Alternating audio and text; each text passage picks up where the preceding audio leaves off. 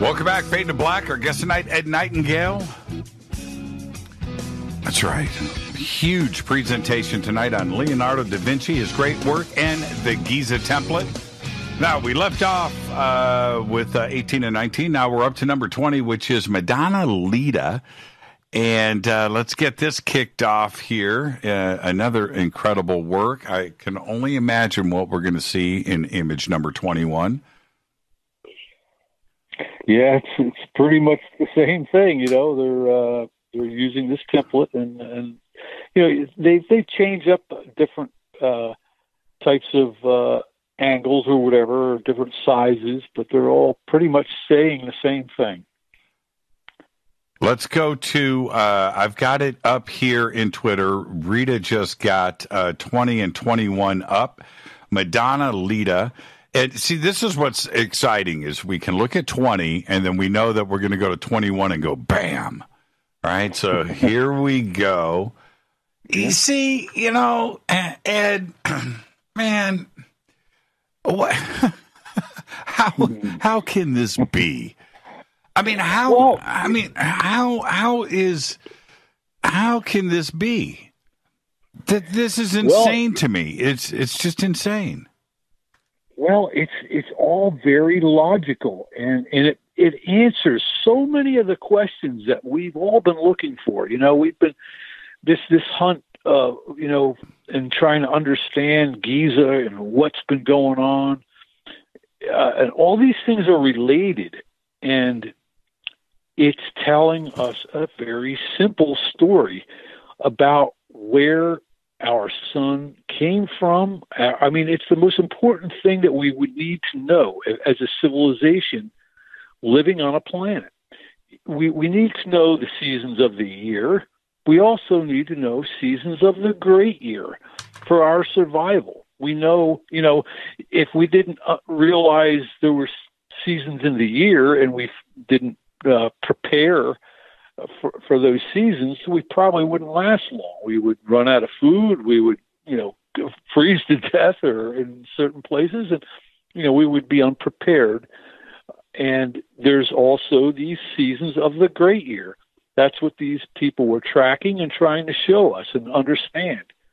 And understand that at certain points within this great year, there are changes. What constellation is her face? What constellation is her face? It's right. Well, actually, it's in Aquarius. Is right there in her eye and on her cheekbone. That's insane to me. It's perfect. It is, and they were planning it that way. They were. It was a deliberate thing they were doing. They were trying to show you this, and they were trying to. You can bet that these guys all sat around and were talking about this too, probably just as amazed by it as we are. And the original green circle that in like image number 5, the green circle intersecting once again right at the tip of her nose. The angle of her nose is all there, but just take it a step further and look how the constellation completely builds out her face. Yeah. That is crazy. It's beautiful. It's the most beautiful. Again, it just adds a whole other level to the beauty of these paintings, and a level that is so much actually more important, This really kind of changes art history. Anyone who sees this and understands this realizes this changes the game. And if that isn't enough, there's three other things that I want to point out here. One is her hand on the back of the baby. Each one of those fingers is represented. That's crazy talk right there, but it's right there. Yeah. But then go and look at the feet of the baby, and look at what is actually happening there. And that is just crazy. Yeah.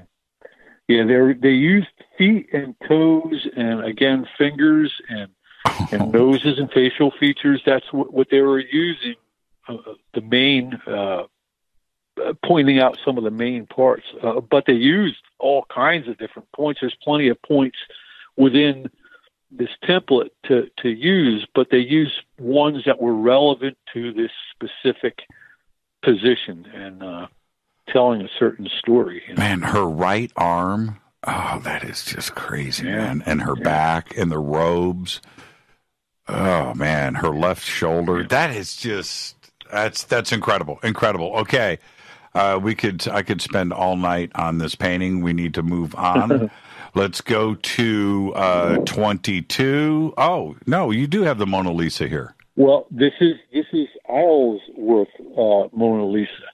This is another version. They think an earlier version of Mona Lisa. It's at a different proportion. This is what they're calling Mona Lisa 2, right? Or Mona Lisa 1. Yeah, I believe so. Right, yes, right. I believe that. I think they're calling it 2. Yeah. Yeah. Gotcha. Okay. Oh, here we go. Let's just zap this right over. Pull the trigger. Pull the trigger. Here we go. All right. Let me get this up in Twitter really quick. I don't want to lag behind. Go ahead, Ed. So this one utilizes, again, the 33 division of the grid.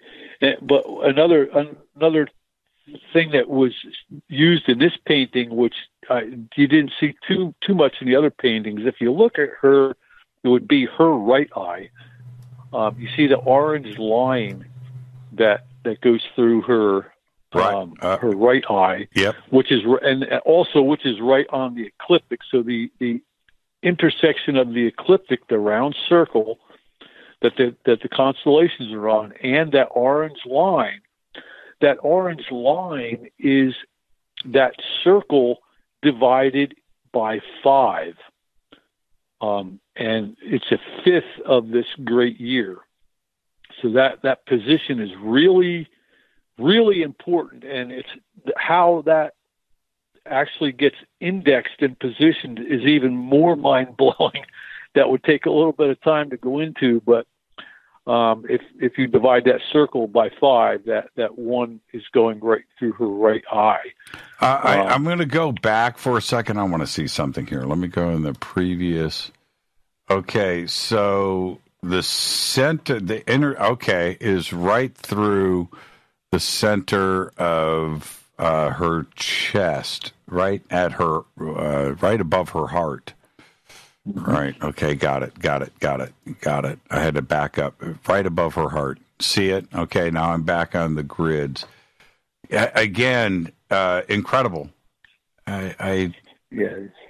When you blow up, I'm looking at this. I'm going up to a huge percentage. I'm up at like 500%, where I've got my entire screen is just her face. And the composition. I encourage people to do that. Right. It gets even more mind-blowing. The harder you look at it, the more mind-blowing it is. Well, the ratios, see, this is the thing, though. And you need to, like Ed was just saying, blow this up, because you get all the ratios from the chin to the lips to the nose to the eyes to the forehead.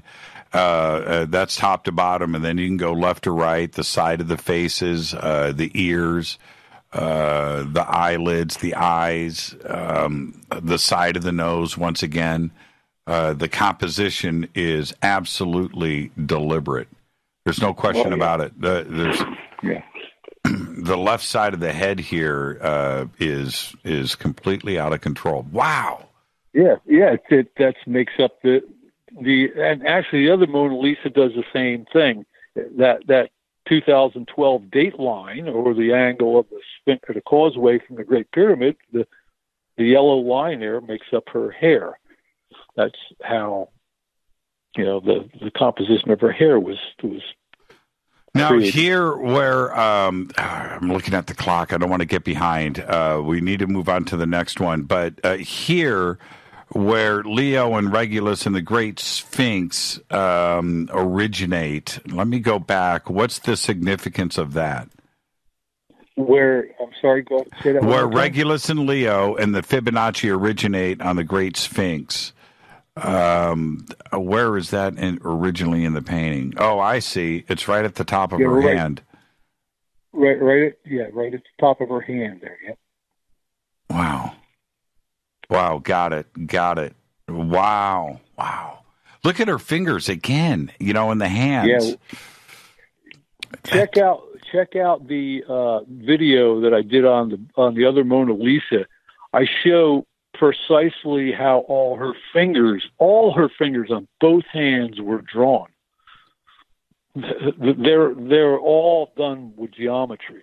Well, I place them. That's right. Well, see, and Rita just pointed out to me. She says, classic human faces and bodies in general are built in the golden ratio, same as the academic body and the Vitruvian man.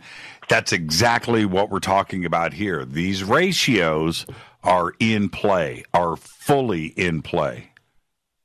Sure, because doing a proper drawing, using those natural divisions and stuff all work together.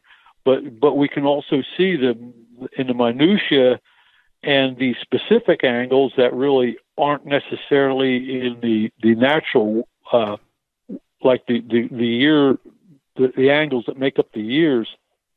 They're not necessarily in art, or proportions. They are more very specific in specking out the year, and the degrees in that circle. Now let's jump ahead. Again, I'm looking at the clock, Ed. We've got a lot to do. I got to get all this in. Keep us going, bro. Yeah, let's keep this going. Let's go to number 24, which is Madonna and Child with Joseph. Now, this is the thing. You look at this before the grid overlay happens and looking at number 24, knowing what we know now, that you can already see it. I've already got the Ed Nightingale glasses on. I can already see this laying out and happening. So let me get this up in Twitter and boom, done. How many works of art did Da Vinci complete in his lifetime? It wasn't that many. Yeah, I believe it's in the 20s somewhere. I looked, and some of them are a little bit disputed, and they're not sure if they were worked on by some of the students or whatever. But I think I've done in my research here. I think I've gone through about 26. I think now, I have that I've looked at. Okay, let me ask you a question. You've got a circle. Okay, so the original painting was a circle? Yes. The original Leonardo painting is a circle, correct. So we are. Well, hold on. I just stay with me, Ed. Stay with me. This circle, because I've already seen image number 25, right? This circle here is the painting. You didn't edit. Correct. Okay. Because what happens next in image number 25 should be illegal in most countries. Okay. Bam. That's stupid, man. Yeah, well, that's what they were doing. It's there shouldn't be anybody who's following along here really shouldn't really have too much of a doubt of what I'm showing here, and they need to contemplate the impact that this has, or the magnitude of what I'm showing here. A lot of people probably don't, but they ought to sit back, look at it a little bit, think about what I'm talking about here, and this is crazy. Yeah, and this is a tip of the iceberg. I've got multiple other artists that I've done, and architecture, and other. Megalithic structures in places on the planet. It's all over. It's all in our face. It's in our cities. It's in museums. And there's a lot of people that know about this. This is crazy. More than you would think. And the child. Now this is Joseph. I'd have to go back and look. Is this Jesus or is this? Yeah, that's it. Yes. Who baptized Jesus? John the Baptist. Or is this John? Right? I think that it was all. Well, what does it say there? It's Madonna and Child with Joseph. Now you got me wondering. Yeah, but anyway, it doesn't matter. But look at the face of the child. Is any of this in any doubt about what is going on? It shouldn't be. Yeah, it shouldn't be in any doubt. If anybody that can honestly look at what I'm showing here, there should be no doubt by now, and we're not even near done. No. Oh man, I could look at this all day long. Every constellation is in composition on this painting. Every single one is determining something. Wow. This actual image is a good one to look at too. I want everybody just for a future image here, just take note of the smaller circle in the bottom right corner that you can see Sirius kind of touching the edge of the circle. Right. Okay. Well, this is a good image to show that circle, so I just wanted to point that out. This will come into play later. Incredible. This is just absolutely mind-blowing. Okay, let's move on to number 26. Oh, here we go. See, I already see it now. Yeah, right. I already see it.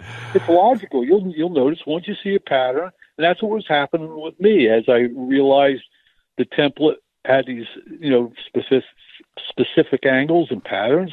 I started seeing it in the art, and I just decided, hey, maybe that's what they were doing, and I was right. It was quite a moment, I got to tell you. And this is Virgin on the Rocks. And again, is this Jesus and John the Baptist? Yes, they're together here. This is primed and ready to go. This is already good. You can see it, man. All right, hold on. Let me get this in here before I pull the trigger. Okay, here we go. Let's pull the trigger. Bam. Bam. Oh, look at that, man. I mean, you can't make that up. Right? No, you can't. And of course, it is about all the figures here. Virgin, which is Mary, and her right eye going down. But follow the outside circle with the Fibonacci sequences and how that fits in the. But look at the constellations. Again, it's just that is wow. Yeah, I'd love to spend the rest of my days just doing paintings like this around stuff like that. I mean, just the level of art. I mean, it's one thing to paint a beautiful picture, but it's another to do it like this and encode this knowledge in it. It's amazing. Now, so that's Jesus on the right, and that's John the Baptist on the left, I believe. Look, I'm not some art historian. I believe that's what's going on here. But look, let's say that's John the Baptist. Okay, everybody blow up the picture and look at, because they're the two children are looking at each other. One is in prayer and one is doing the sign, right? But look at John the Baptist's hand and the formation and the origination of the Fibonacci. And I'm telling everybody to go down and look between Leo and Regulus right there. And look at the origination of everything, the composition of the face. And you just tell me that is by accident. Yeah. Right. Yeah, that's why I want to hear somebody try to dispute this, because I don't think anybody in their right mind would, really. I mean, if they look at it enough, it would be very difficult to deny these relationships. Wow, that is just incredible to me. It's just incredible. Well, it's a hell of a story, Jimmy. That's all I can tell you. Wow. It's a hell of a story. Okay, let me look at the clock. Let's get this up to image 28. Okay. All right. Oh man. Okay, let's go. Let's go to image number 28, which is Saint Anne, right? What, Virgin Child and Saint Anne? Is that what that says? Correct. Yeah, I believe so. Yes. Okay. All right. Let me get this up in Twitter before I pull the trigger. I want to be blown away at the same time as everybody else is. There we go. It's up in Twitter, and let's pull the trigger. Bang. Yeah. Wow. Yeah. It's once again. I see what I'm doing with each one of these, and I understand that there's a date and a time and everything else, but I'm going around and looking at the existing overlay in the background, right, each time with the golden ratio, how it intersects back into the new image. But I'd like to go around and look at each of these constellations and see how they are composited into the painting itself. That's crazy talk. Yeah. It's again, it's amazing. And look at the placement of the feet once again, and look at the right arm of the child. And in relationship to the constellation there too. I mean, the baby sheep. The baby sheep is completely laid out with the constellations, the entire body. Yeah. Wow. Yep. And the nose of that is right in that. You see that the constellation there that looks like a pentagon. Yeah. Attached to the horn of the bull. Mm-hmm. That star on the tip of the horn of the bull. That star that also creates that pentagon-shaped, that's the constellation of Auriga. That is the only star in all the constellations that share two constellations. And that's also one of the closest stars to the anti-center of the galaxy. Gotcha. So it's all very, very precise and wow, this is beautiful. Explaining this whole layout of this great year. Yeah, the great year's got a lot more to tell us than what we've been. There's a lot of people that do work on the great year and all that, but I'm telling you, they need to look at what I've got here because this explains it all. Well, and it's very detailed. Yeah, there's something else that I've noticed in the paintings. We always gravitate towards the eyes and the face and the nose and the body and the beauty of it, right? And I get that. I understand that. Okay, but I've been looking at the background, at the trees, at the, what's going on in the background, and it's all there. It's not just. There's really not much of the painting at all that isn't done specifically around a coordinate. I mean, look at this here. Just go and look at the trees, look at the background, and it's all there. Wow, that's incredible. Okay, looking at the clock. Okay, let's see if we can get to 30 and at least get us started here. This is Benoit Madonna, and I'm looking at the eyes and the nose before I pull the trigger here. Yeah, and I can already see it playing out. I can already see it. Okay, here I go, everybody. It's up. Let's pull the trigger, and we've got 2 minutes. Oh, yeah. Right. Oh, man. Yeah. Look at that. That's beautiful. I mean, it's beyond. To me, it's just beyond beautiful. It's just this is some of the most elegant and beautiful things I've ever seen in my life, and I really take no credit for this. was done by masters, and I don't know who, what, or when this even all originated, but it's staggeringly beautiful. I mean, it's like, look at the what a story. Yeah. And look at in the child's leg that is up on her lap, and look at the top of the thigh and the hip, and then look at the constellations going up. Not only constructing, all of the child here, but look at the hands, and they just continue up all the way through. The obvious things are the yellow lines going through the eyes and intersecting at the hands, where the hands all are joined together in the center. I mean, that's just crazy to look at this. But go on the outside and look at what is happening with the constellations and the features of each point of interest in the face. The nose, the eyes, the cheeks, the ears. It's perfect. Yeah. Wow. Huh. Yeah, incredible. Again, the background, the halos here too. Oh man, that's that's beautiful.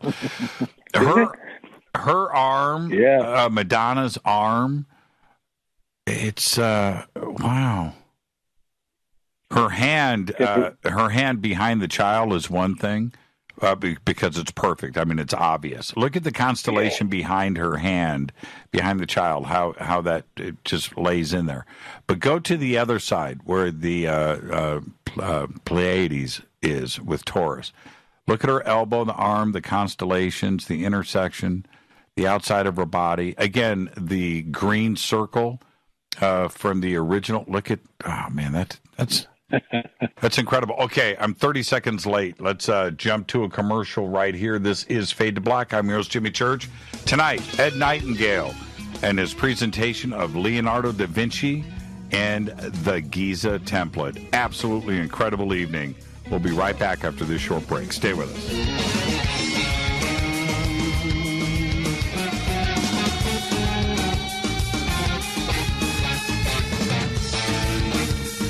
Welcome back. Fade to Black. I'm your host, Jimmy Church. Sorry, it's getting carried away. Playing Freebird on the Les Paul during the break.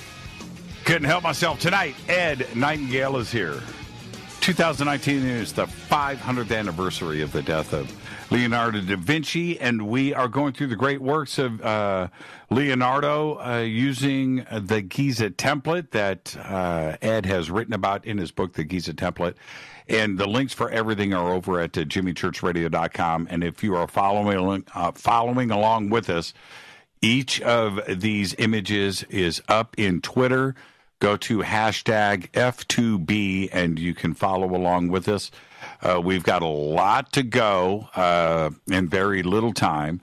Ed, we're going to run this right up to the end of the night tonight. You can already see this coming. We've done this every single time we've been on the show. We're at image number 32, Madonna of the Coronation. And here we go.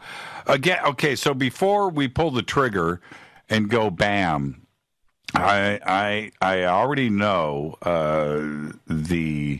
some of the things, but I want to take a look at these arches. I want to see what's going to happen with these arches in the background here. That's going to be pretty interesting. Okay, here we go. Let me get this up in Twitter. Am I going to see something in these arches, Ed? Yeah, I think you'll see where they're positioned is relative to coordinates within the it's template. Perfect. Yeah, it's perfect. It's very possible too that there's certain layers of the template that I don't have activated here. So if it doesn't show on this layer, there's a very good chance it might show in another division of the grid or another part of the template, because I couldn't show it all at once. It gets a little too busy. Right. But yep, it's all here. Absolutely. Wow. You just go to the center of the painting and just go out from there. It's the arms, it's the feet, it's the legs, wow, the faces, the eyes. Wow. Huh. Yeah, you lose count of how many points of where the relevant coordinates and the artwork just in one painting, and you multiply that by how many paintings. It's so far beyond even considering it coincidence. It's carnation, not coronation. It's carnation. Rita corrected me. I apologize for that. I don't have my glasses on. Wow. And so I wanted to look at the arches, and with the blue grid that is there on every single one, that is completely lined up with the blue grid. Top of it is perfect. Again, I keep going back to look at the constellations building her face. That is just incredible. Look at the constellation constructing the child's body all the way down. Every last bit of it, the arms, the hands, the fingers. Incredible. Her hand. Wow, man. Yeah. And you look at, what's really trippy about this particular painting? And I've seen it already without going backwards. But you look at the specific highlights of what Leonardo is doing here, the little drops of white paint, where he's highlighting certain parts of the painting, and there's a frigging star right there. Yeah. It's like, man. And you wonder if is that Leonardo or a star, and then you go, oh, holy crap, it's both. Yeah. Yep. Yeah. That's why I say that I've been looking at these for a long time, and I could sit here and look at this stuff for hours on end and just keep finding new little nuances in there that I never even noticed, the first 100 times I looked at it. Right. It's really amazing. Wow, incredible. Okay, we're at 33, so let's go to 34.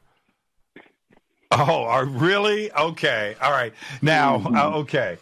So this is the Last Supper, and I had been wondering about this, and now to do this correctly, because this was painted on a wall, so the ratio, again, to do the overlay, the ratio is what? On the original painting to fit it onto the grid?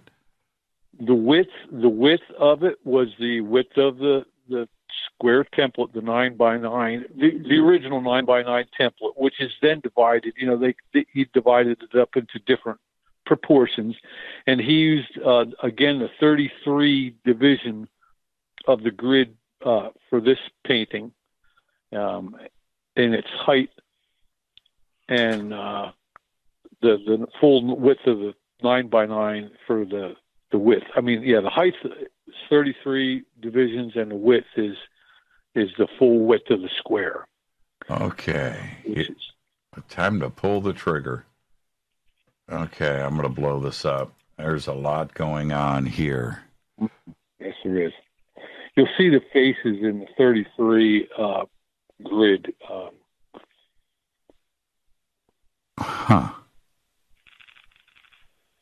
Okay, what are the highlights for you here as I go through this? Okay, well, if you start looking at we'll just start with the individuals' faces and stuff. You can see how they all nicely are placed within that grid of 33. And then if you start at the left side of the painting and you look at the tops of the heads of the three individuals, you can see that orange line that touched the top of the three of those, their heads. That is another division of the circle of division of 5. Remember, we looked at the Mona Lisa. She had a division of 5 going through her eye.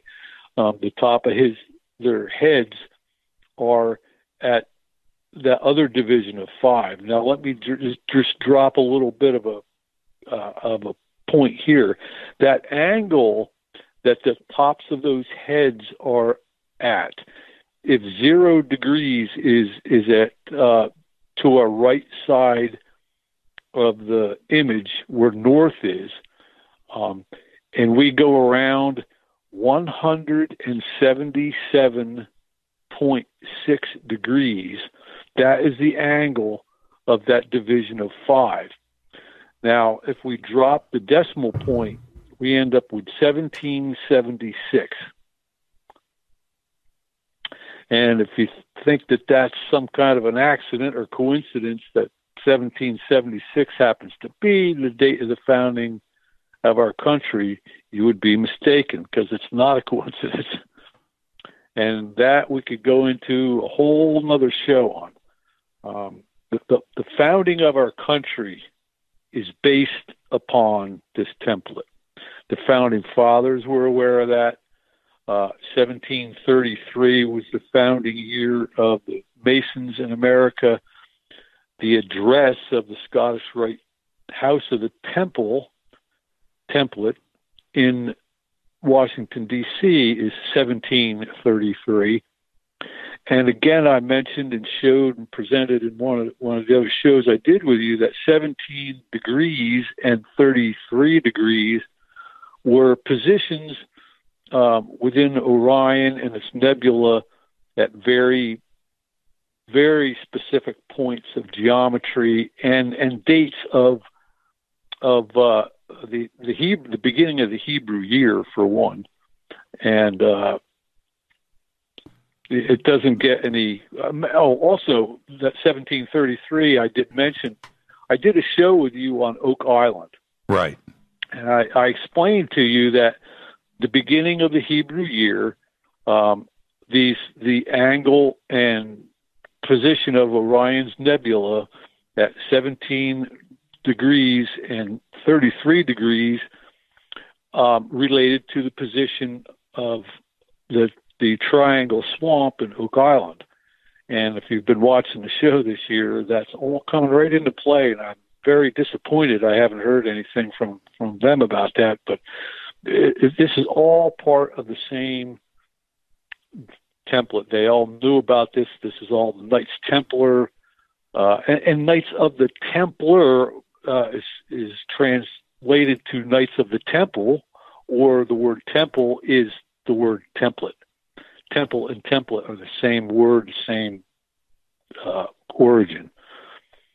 So we can fit this all together. And as we look at back to the Last Supper here, let's the three disciples on the left, okay, and then there's the famous hand that shows up, right there. Now, right below the hand, to the right of the third disciple, where you have the torso there in blue, which is completely constructed by that constellation.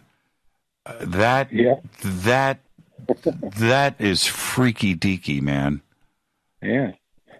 Well, again, it's the same thing. They were deliberately doing this. They were encoding this knowledge of this great year within these paintings. And if you look at the hands of Christ, where they're located, and yeah, I'm there right now. It gets there's a whole nother level to this that people might even be a little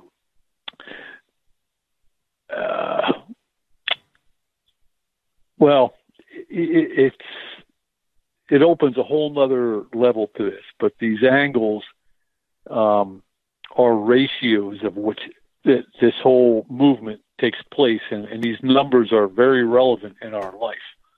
And I'd rather maybe won't get into it tonight, but it would almost require a whole other show to get into that. But the placement of his hands are very, very important. Well, you know what else is you know what else is going on here.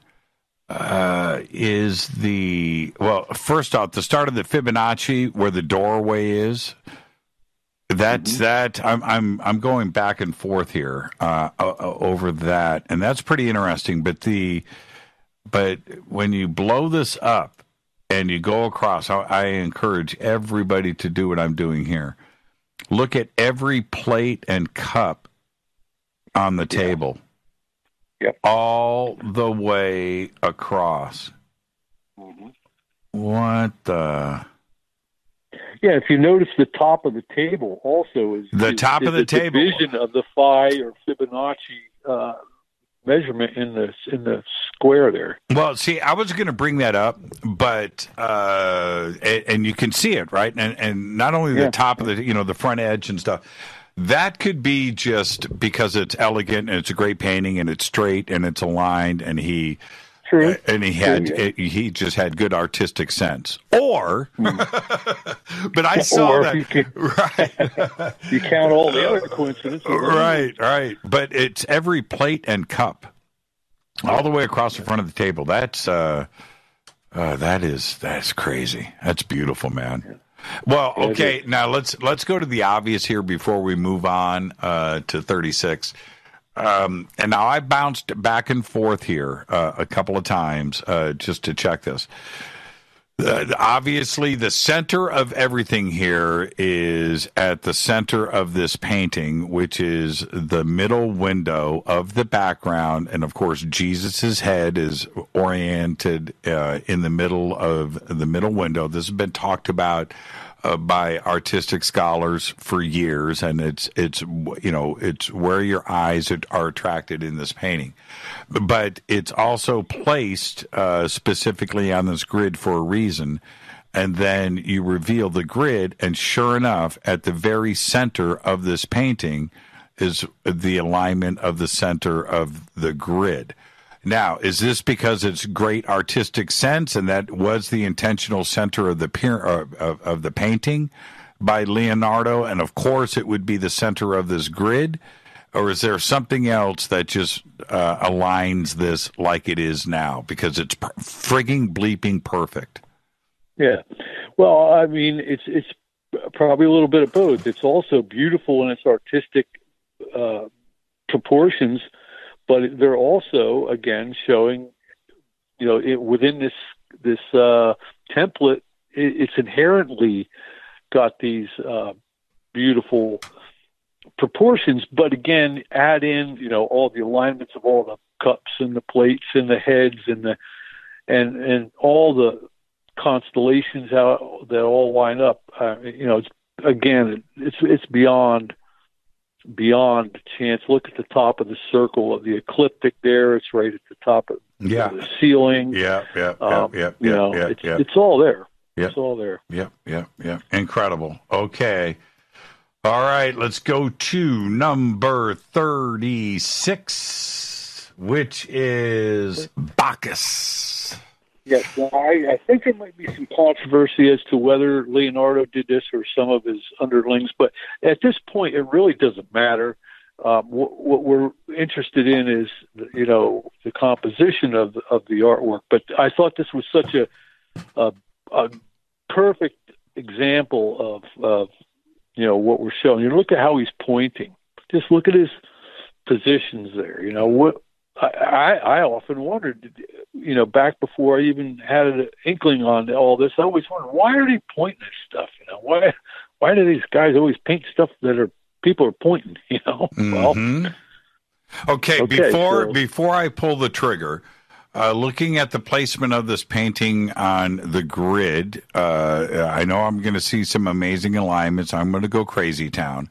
But why is this not centered in a specific... Why is it placed on the grid this way? Yeah, why is... I think it's just really an artistic option and how they wanted to do it. And they could have even sketched it up and figured, well, if they want to have the guy sitting in that position and the width of it and have where his fingers would be... who knows? They might have even put the size of the canvas in after they did some preliminary sketches, or it's just artistic imagination. I think that they did all these. Just it's like if you're given this assignment in an art class, here's a template. you understand the template, the certain positions, geometry, and coordinates within the template that we're trying to, encode in these paintings. So use your imagination and come up with a drawing or painting, whatever that shows this. So it's really just, I think, just artistic. Okay, and now some would say that, especially a painting like this, that you can reduce the size and move it around until it fits on this grid, and you just have come up with something cool, right? Now, I'm talking about, we would have had to come up with something cool for a lot of pictures with a lot of points of coordinates, but we can, well, let's assume that. Okay, because the other ones are centered, right? This one is not. Right. Not all of them. Okay. No, actually, they're not. Okay. There's several of them there that were slightly offset, not as much as this one. But right. Okay. Let's go. I'm pulling the trigger. Come on. Okay. All right. So we've got the feet, the hands, the legs, the pointing, the angle. And let's look at the bottom left corner of that painting. That's where I'm looking. The corner. Yeah. Okay. Look where that touches the spiral there, and right at the bottom of the edge of the painting. It would be the bottom left corner of the painting. You see where that's a very significant point on this whole thing, and that is where, if you were to, that's a 23.5 degree angle that touches the spiral, that then goes up to the left. You can see that yellow or light colored line there. That's the wall of the crow in on the Giza plateau. That's all part of this. Right. So that's the significant point on that left side of that painting, why it was put there, because it's lined up with that very significant point there. That's incredible. Okay, let me, we got 2 minutes. Okay, so let me look at the fingers here. Yeah, that's stupid. Pretty cool, isn't it? Yeah, that's great imagination and. Well, look at the ratios excellent. on the face once again. But you can't ignore the feet here, and that's both of them. The angles of the legs, the toes, again. Yeah. The knee. Look at the constellations around the feet and the knee. Wow, that's beautiful. That's the angle of the beautiful. Foot there. That's making up the other angle that points right to the sun. Yep. I mean, it's multiple. It's all there. Wow, that's incredible. The right elbow, but it's the fingers, it's the palm of the hand, it is all of the fingers, it's the angle of the pointing. That's on both hands, the knuckles of the finger. Wow, man. Yeah. The more you look, the more you're going to see. Yeah. And also notice the top left-hand corner of that painting touches the spiral. Yes, I saw that. Yes, perfectly, by the way. Yes, exactly. Yeah. Yes. There's no room to once you look, because they used different points. It wasn't necessarily all just grid alignments for the canvas or the portrait size.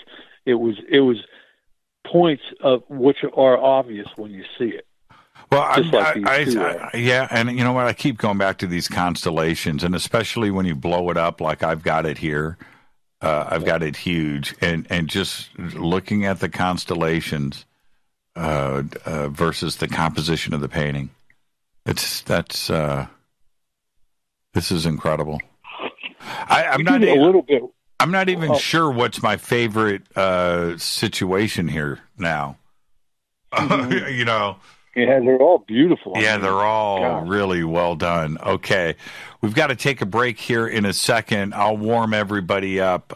Coming up next is Rita already posted it. It's John the Baptist. Okay, thanks, Rita. I wanted to surprise everybody, but there you go. Okay, so you can go ahead and do that. We'll do John the Baptist, and we're going to take a break right here. You guys look at John the Baptist. We'll talk about it when we come back. Our guest tonight is Ed Nightingale, and come on, Ed, this ain't real. It's just coincidence. It can't be, man. Coincidence. It can't be. Let's take our break right here. Our guest tonight, Ed Nightingale. We are doing Leonardo da Vinci and the Giza template, all of it. And when we come back, we're going to be covering John the Baptist. This is Fade2Black on the Game Changer Network and KGRA The Planet. You can follow everything that we are doing right now on Twitter. Just follow me at JChurchRadio. Hashtag F2B. We'll pick this up where we're leaving off. We've got one segment left. This is Fade2Black. Stay with us.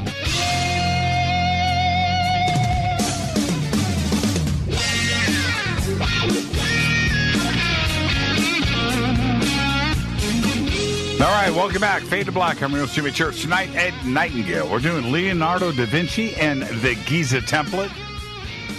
Whew, man, the great works of Leonardo, and all of them overlaid by the Giza template. And going through this, we're up to image number 38 and 39, which is John the Baptist, a very, very famous painting. Most of these we have seen and loved before. And now with John the Baptist, one of his most famous works. I'm just going to hand this off to you. What are the highlights for you as I scan around? Well, obviously, I mean, where he's pointing is the big deal there, and it was one of his last major piece that he did. I also think it's the most obvious one. There's really not too much that he's leaving out here. He's very specifically pointing, and he's and look at the look and expression on his face. Aha! Yeah, it's pretty cocky. Aha! Check this out right here. Okay, so obviously, right at the exact tip of his index finger is a star. And an intersection of just about everything on this grid, by the way. What is there? What is he pointing at? Okay, well, if you go to image 39 there, we kind of pull the trigger. That is the sun. He's pointing at the sun. That's where it is on the horizon on December 21st, 2012. That is the image of where the sun is and where it intersects. That's what all those angled lines are pointing to, is the sun.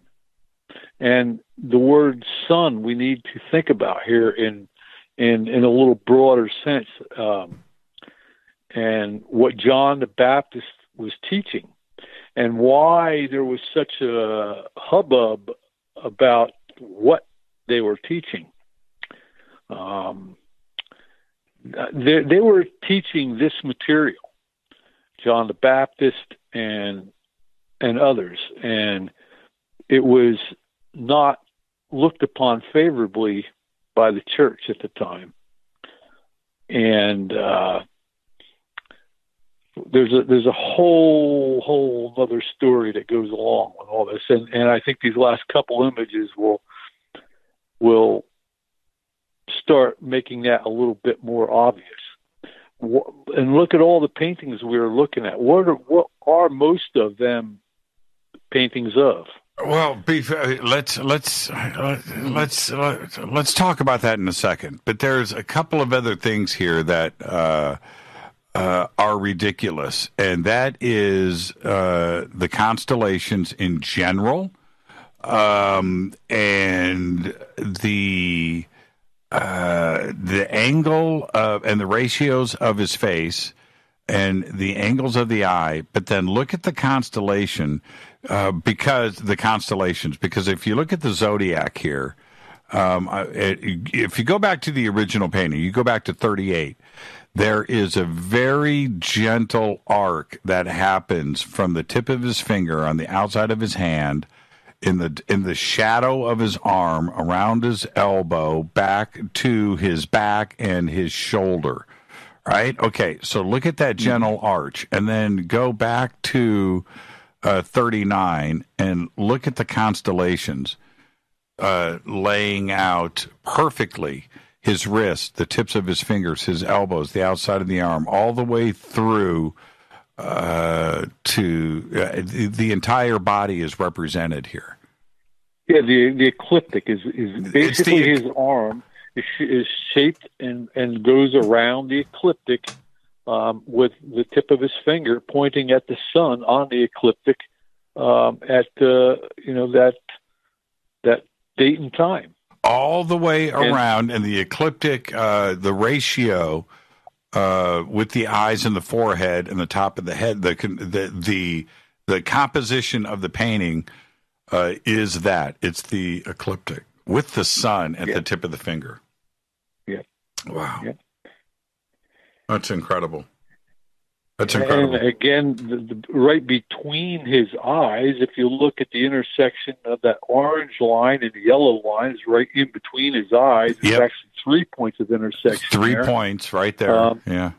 It's a division of the circle of 5 once again, showing the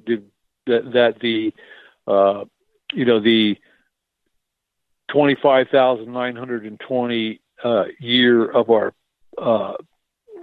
the great year of our pole change in our pole. It's divided into 5, making them about if you divide 25,920 by 5, you get 5184, which is the angle of the Great Pyramid. But also 5,127, which is an adjusted number that we looked at on the angle. That's the white line that goes from the center of the picture up to the sun, which also goes back down and is part of a leg on that number 5 division and his shoulder. And so so one would argue that looking at this painting, what was Leonardo asking you to do? Look at the finger at what he's pointing. That's obvious. There's the eyes, the obvious in the face. But I would say it's the V. It's the V on the inside of the arm and the inside of the elbow. That is where he is asking you to look. I'm just, the obvious is the obvious, the tip of the finger, right? He's pointing at something. Yeah. Okay. And the eyes, the smirk, there's all of that, but it's the V. Okay. The V that is happening here, and the bottom of the V and the inside of the elbow is the bleeping crown of the Sphinx. Yeah. It's the 25,920 year mark. Wow, that is insane. That maroon, purple line is 259.2 degrees, which is the head of the Sphinx. Right. And, the year of the great year. So he's crazy. Pointing and telling us, this is the great year, and the 12 o'clock hour on the great year, how it all aligns and it can be read and understood, is by the galactic alignment, which happened in 2012. It's right smack dab at that V. Yeah, there's no guessing. There's no coincidence here. This is really specific. I've looked at it extremely enlarged. That's trippy. There's no question about anything. Okay, let's go to number 40. Number 40, which is, it's Monday. Okay. Salvatore Monday. This painting was just sold. Yes, for $450 million, I believe. It was just sold. And it's somewhere, not everybody's sure where it even is right now. No, nobody knows the news about this painting. Yeah, the anonymous buyer that ponied up $500 million for this. You and I have discussed this painting many times, and it's absolutely beautiful. It has got more symbolism in it than probably anything else that Leonardo ever did. I mean, there is tons of stuff here. All right, let's go. Let's pull the trigger. Here we go. Okay. Let's go. Oh, really? Okay, so wait a minute here. Okay, let me blow this up. The crystal ball is that perfectly lined up? Yes, with the circle that I pointed out earlier in the bottom right corner. Right. That is the orbit of Sirius. Sirius is moving around in that circle. If we were to take that star program and we would turn the clock back 52,000 years, Sirius would no longer be in Canis Major. Sirius would be located in Canis Minor, which is around that circle. About if you were to go clockwise, it would be around there at about the 9 o'clock position, somewhere around there. I can't. Yeah, there's just a little line there. I actually have Canis Minor in there. It's just above 9 o'clock. You see a little line there. That's where Sirius would be 52,000 years ago. So that's the orbit of Sirius. They're showing us the orbit of Sirius. And also, I need to point out, and I didn't really put it in this image, but if we were to do Vesica Piscis circles on this, we would see that the Vesica Piscis, if we did the full circle, it would pass directly through Sirius. And if we did our ecliptic circle, it would pass through the nebula of Orion. I'm going to stop you right there. This is bleeping nuts. Okay, I'm going back and forth here. I'm just clicking back and forth. The entire painting is the Giza template. Every single ratio, every Fibonacci, every constellation, everything with the face, the eyes, the chin, the nose, the mouth, the lips, the hands, the pointing, the fingers, the thumbs, the wrist, the shirt, the curls in his hair, the curl. Yes, yeah. Every single thing is here. Now let's go up. Rita, she's got 42 here too as well. Okay, so let's jump up to 42, which doesn't have the background. It's cleaned up, and so I'm going to hand off 42 to you as I look around in amazement here. Yeah, I just wanted to kind of clean it up a little bit so we can especially look at the sphere that he's holding in his left hand. I mean, everybody that I've known that's looked at this, they always wonder about this glass ball or sphere that he has in his left hand. Well, look closely there. That is the circle that is part of the template that shows the orbit of Sirius as Sirius moves around in a circular motion on its spiral path, which is exact the diameter. Yes. Yeah, this is precision stuff we're talking about here. Exact. I challenge any professor or any expert in art or any of the subjects that we're talking about here. I challenge anyone into a debate, just a reasonable debate here. And if they have any questions, allow me the opportunity to even show more information and back up, because we're only touching on it. This is a tip of the iceberg. Right. And what you're seeing here is can be backed up by a lot more evidence. Any questions that might arise, I think I have the answers already in the research here. It's already complete, and I'd really like to. But look at the face. Look at this. See, this is what's crazy. I mean, there's a lot crazy here. There's a lot that is crazy. But when you just start the orientation of everything off of the face, the eyes, the center of the nose, right down through the center of the lips, the center of his chin, to the center of the painting, and then you go down, and that overlay is exact over the sphere. That's awesome, it's beyond words. These people were brilliant who designed this template to begin with. I mean, it's beyond when you really try to comprehend this to its core. It's wow doesn't even come close to it. Wow. It's mind-boggling. You know, did the chicken or the egg come first? Like, how did someone figure all this out? Right. And then you can see these artisans that understood it. And a lot of these guys, I shouldn't say a lot, but a number of them have figured it out all on their own. And I'm one of them. And I know there was others. Ed Lee Scallon from Coral Castle. I should do a show with you on Coral Castle. I could show you exactly what Ed was doing there with the template.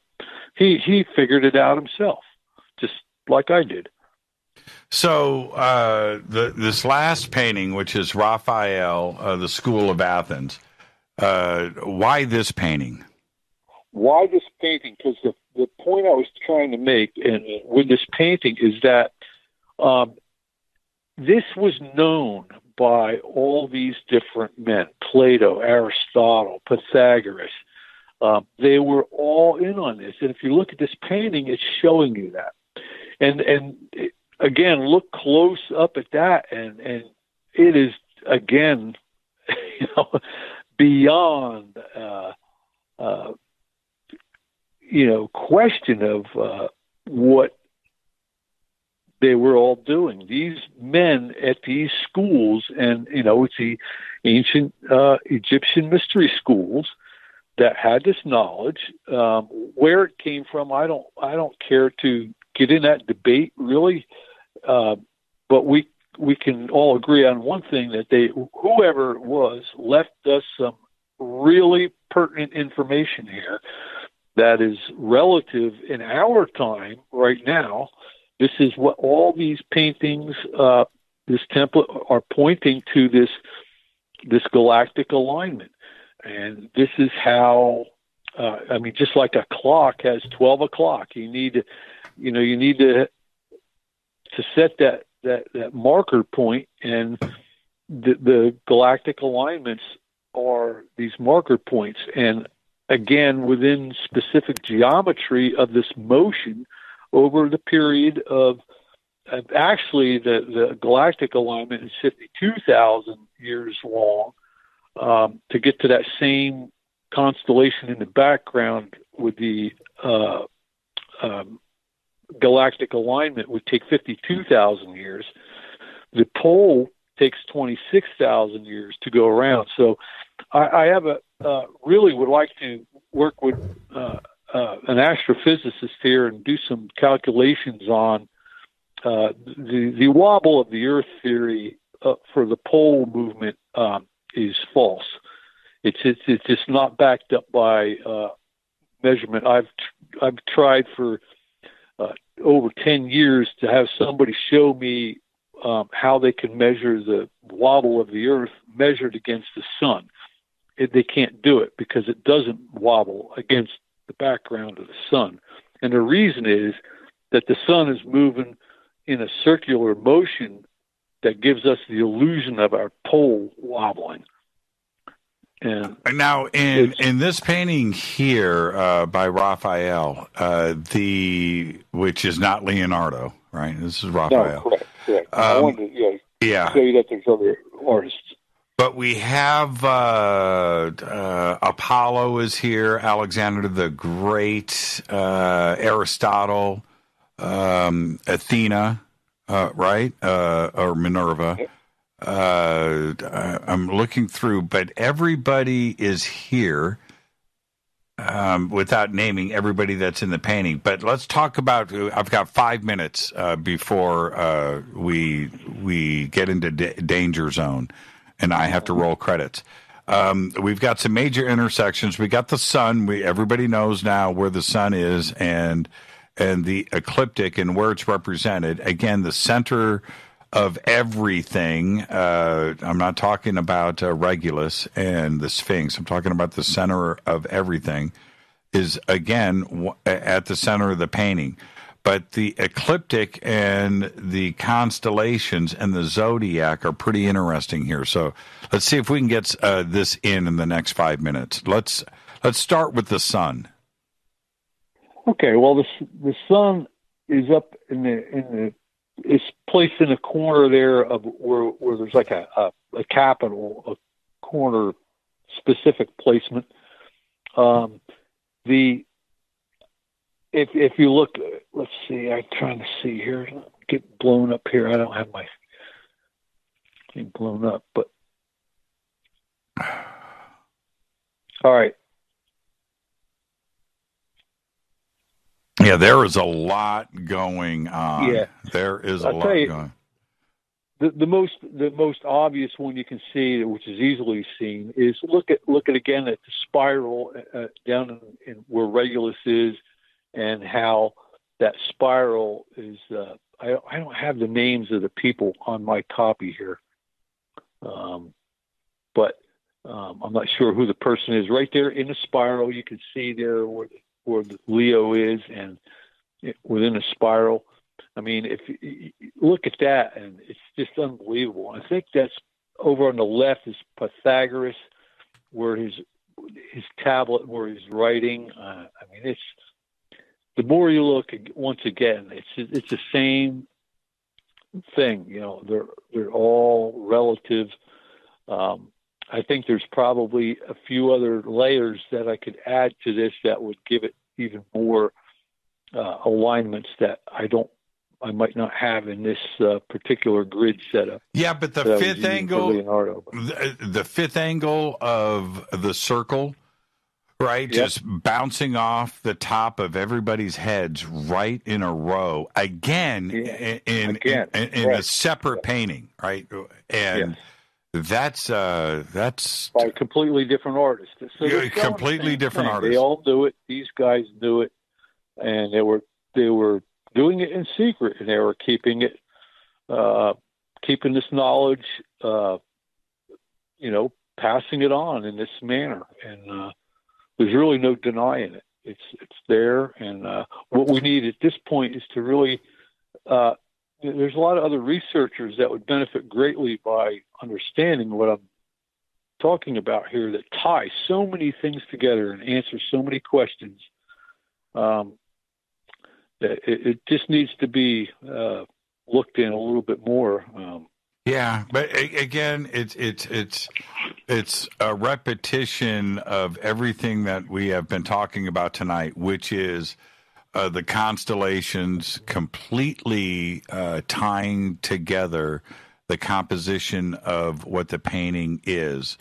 And you go around here and you look at every single constellation in the zodiac, around the ecliptic, and it is spot on. You know what I'd like to do, Jimmy? Sometime we'll do a show, and what I can do is I can actually show how each of the constellations were laid out. We can just start out with a rough template, and I can go around constellation by constellation and show you every asterism, which is a single line within those constellation, the figures there.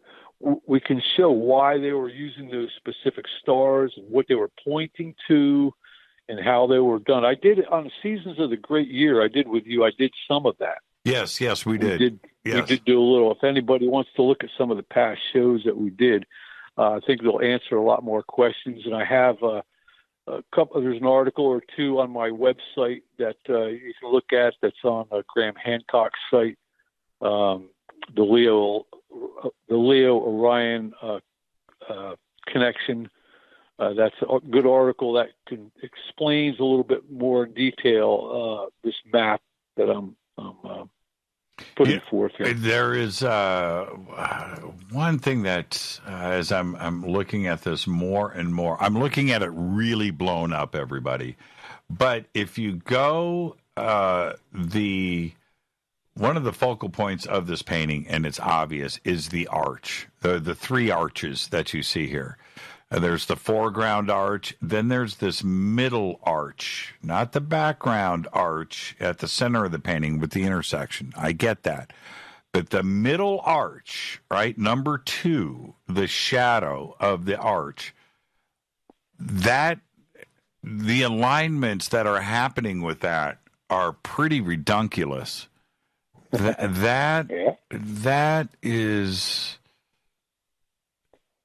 incredible.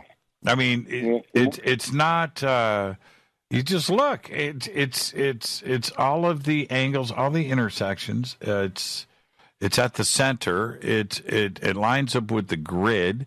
It's the top of the arch. It's the bottom of the arch. And you just look at the angles coming in from all sides. Look, the obvious things are here, right? It's the 5th degree of the circle.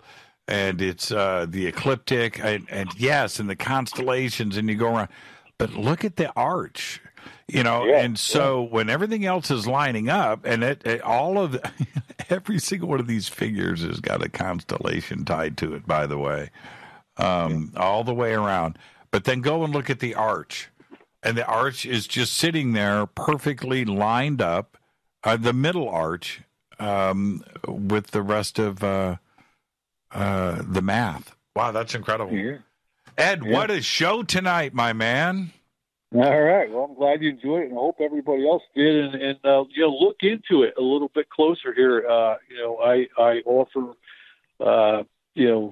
anybody wants to contact me and, dig a little deeper into this. Some experts out there that would like to know a little bit more about this. I'd like to, contact me through my website, and I hope everybody out there would be interested enough to purchase my book and have a look there. That's the foundation. I'll be out with my new book. I'm hoping within next 6 months or so. I'm just so busy at work, and we understand that. We understand that and appreciate it. And Ed and I, if you know a curator at a museum, an art historian, a professional, certainly a professional with Leonardo and the Italian greats. If you know somebody, have them reach out to us. We are actively looking for some professionals to take a look at this very important work. We need their opinions too. So you can certainly get a hold of me. You can get a hold of Ed over at thegizatemplate.com. Ed is very accessible out there, so you can reach out to either one of us, and let's continue this exciting work. Thank you so much, Ed. What a great show tonight. Yeah, Jimmy, thank you very much. You've been a real big supporter here, and I appreciate you having me on, and I enjoy talking and hope to do so in the future. Thank you so much, Ed. Enjoy the rest of your night. Great show tonight. Thank you, sir. Take care now. Thank you, Ed. Ed Nightingale. And with that, you knew we were going to do this. We ran right up against it. So I'm going to get out of here. We will put together a video with everything here and all of the images, and we'll get it up there as soon as we can. And there you go. In the meantime, if you're listening to this, you can go back to #F2B and see all of the images. Ed's website is thegizatemplate.com. The links are at jimmychurchradio.com. Fade2Black's executive producer is Rita Camarian. Show is produced by Hill J. Palm, Renee, Dennis, and Bob. Announcers are Steve Harder, Gene Vitoa, Mark D. Kovar. Webmaster is Drew the Geek. Music, Doug Aldrich. Intro, Spaceboy, spaceboymusic.com. Fade2Black is produced by KJCR for the Game Changer Network, and syndication is KGRA, The Planet. This broadcast is only copyrighted 2019 by Fade2Black and the Game Changer Network. It cannot be rebroadcast, downloaded, copied, or used anywhere in the known universe without written permission from Fade2Black or the Game Changer Network. I'm your host, Jimmy Church. Follow me on Twitter at JChurchRadio. Big thank you to Ed Nightingale. I'll see everybody tomorrow night for Fader Night. Open lines all night long. Until tomorrow night, everybody be safe Go Backley Tapping.